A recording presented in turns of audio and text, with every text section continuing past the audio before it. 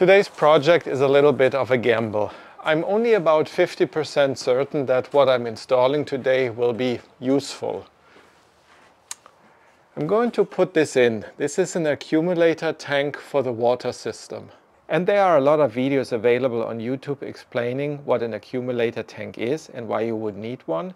However, installing it in the Revel is a little tricky because it's a relatively small camper van and there's not a lot of room putting this tank in. But first let me quickly explain why I'm putting the tank in and what problem it is supposed to solve. The Revel has a very decent water pump, and if I'm turning the faucet on all the way, it starts pumping, obviously. And it runs continuously to provide a nice and steady water stream out of the faucet. And now I'm turning on the faucet only a tiny little bit. Did you hear how the pump shuts off and on and off and on quite a bit? This is kind of expected because the pump always runs at the same speed and it would produce more water than what's coming out of the faucet. So the only way to regulate the water stream is by short cycling the pump. And that is something this accumulator tank is supposed to help with. It has a reservoir, an accumulator, to provide pressurized water to the system even when the pump is not running. And with that, it is supposed to cut down on this short cycle time. And I can understand in theory how it is supposed to work and what benefits this accumulator tank will provide. However, it almost sounds too good to be true, a little bit like on the snake oil side of things, right? And that's why I said initially I'm only about 50% certain it will actually provide some benefit. Well, I'm going to put it in now and then we can compare before and after. And the good news is that the accumulator tank can be installed anywhere in the water system downstream from the water pump. So I'm putting it in here under the pantry area. So let me try to fly in with the camera here. In this area up here, I cannot really point to it right now, there's a little bit of room and the tank will fit in here just nicely. And of course I will have easy access to the cold water line, which is one of these two white hoses. They go up to the faucet. And also, if I want, I can tie into the PEX lines here on the floor. I should also mention that the tank can be installed in a few different ways. It can sit in line, so basically you could cut the water line here and then replace that portion of the water line with the tank. Or you would cap off one end of the tank and then just tee into an existing water line on the other side, and it doesn't really matter with which side. All that matters is that the tank sits downstream of the water pump and is somehow connected to the water line. And here's how I plan to install it. I cut a piece of plywood and then this aluminum bar here. I'm attaching the piece of plywood to the back wall here to stiffen it up a little bit, and then I can run the aluminum bar horizontally over here, and that gives me something to hang the accumulator tank from. I'm going to attach it to the aluminum bar and then it will sit roughly in this area here. Well, at least that's the plan.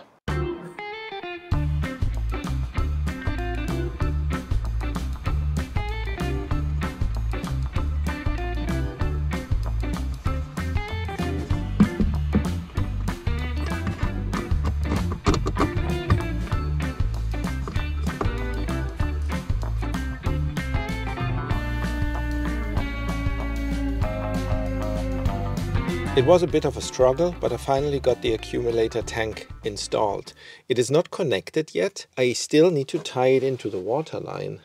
The cold water line is here, and I need to cut in a T and then connect the bottom of the T to the inlet of the water tank over here. It is currently wrapped into some sort of felt just to protect the port and stop any water from leaking out. I pressure tested the tank earlier, so it's a little wet on the inside. The accumulator tank requires a little bit of maintenance. Every once in a while I need to get to that Schrader valve here at the top and adjust the internal pressure. And as you can see, With the bottom shelf of the pantry removed, there's plenty of access to the tank and to, well, a lot of other things down in this little cavity. While I was in here, I took care of a few other things. Here, I wrapped some felt around the hot water pipe so the crimp rings of the cold water pipe no longer touch it. And for up here, I made a little bracket to better secure the cables. And I also relocated these two relays. They were laying on the floor just with all the other cables, and I moved them up here and attached them to the back wall. One of them is for the macerator,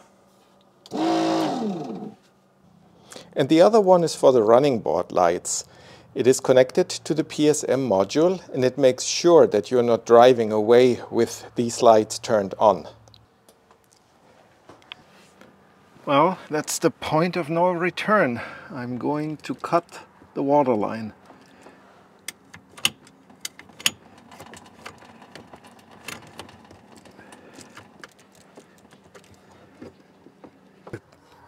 And before I do anything else, I'm sliding these crimp rings over the hoses. And then hopefully I can put the T-fitting on and get it crimped down. So the T-fitting is on there. It was easier than I thought, but crimping it down might be a challenge.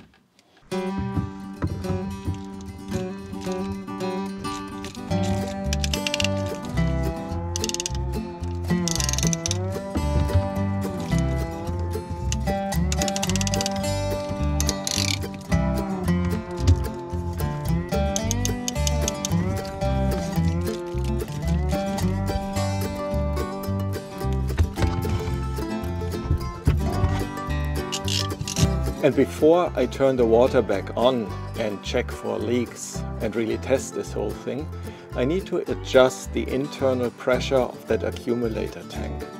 I think the manual says it needs to be set to the shut-off pressure of the water pump. And I'm thinking this is somewhere around 30 psi, so I'm going to set it to that. And I'm not using my electric tire inflator. I think it would pump it up way too quickly. So instead, I'm using a bicycle pump. Well, that's 30, 31. Well, the moment of truth.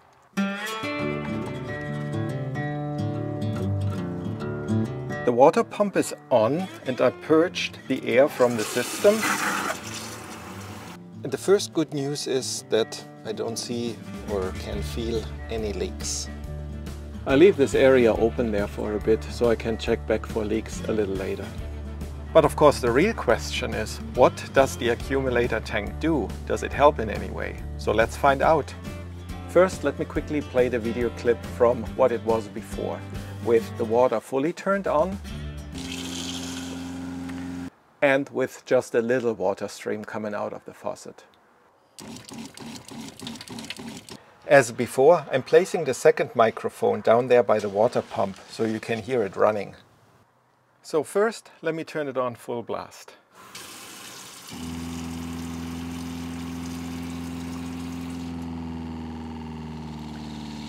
So what I immediately noticed is that the pump does not immediately kick in when the water faucet is opened, and it runs a little after it has been closed. So I guess that's kind of expected, right? First the tank provides pressure, and then when the faucet is turned off, the pump fills the tank back up. And test number 2, with the faucet turned on only a little. So here the pump didn't turn on at all, so I guess all the pressure was provided by the accumulator tank. So now let me turn it on again a little and let it run for a while.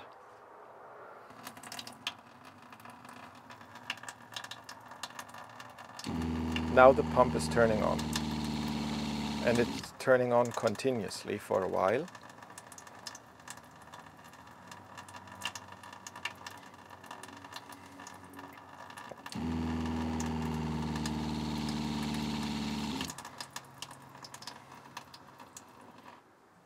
Wow, this is awesome. I didn't really expect it working that good. It's for sure not snake oil. So if I'm turning on the water faucet just a little, initially the pump doesn't turn on at all. When I leave it running just a little, then eventually the tank is depleted and then the pump kicks on and it provides the water flow, but it also fills the tank back up. So it runs, it doesn't short cycle, it runs for quite a bit to fill the tank back up while the water is steadily running. And then the pump shuts off while the water is still running from what the accumulator tank provides. And then the whole cycle repeats. So the pump still goes on and off, but not nearly as often as it did without the tank. Let me play the two video clips from before and after side by side, and I'm trying to visualize when the pump is turning on.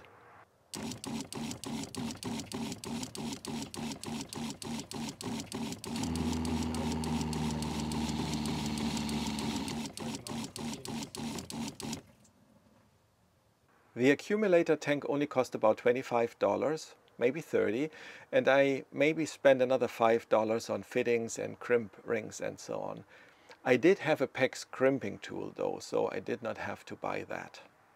And the installation wasn't that hard at all. There's plenty of space below the pantry for the accumulator tank, and really the only challenge was to get the crimping tool in, because it has these wide handles and they need to get extended and then crimped down. They do make smaller tools for tighter spaces, so I guess I need to pick that one up next. Anyway, for about $35 and a few hours of work, I'm really pleased with the results. I can highly recommend this upgrade. Well, and that's all I had for today. Thank you for watching, and I hope to see you soon. Bye-bye.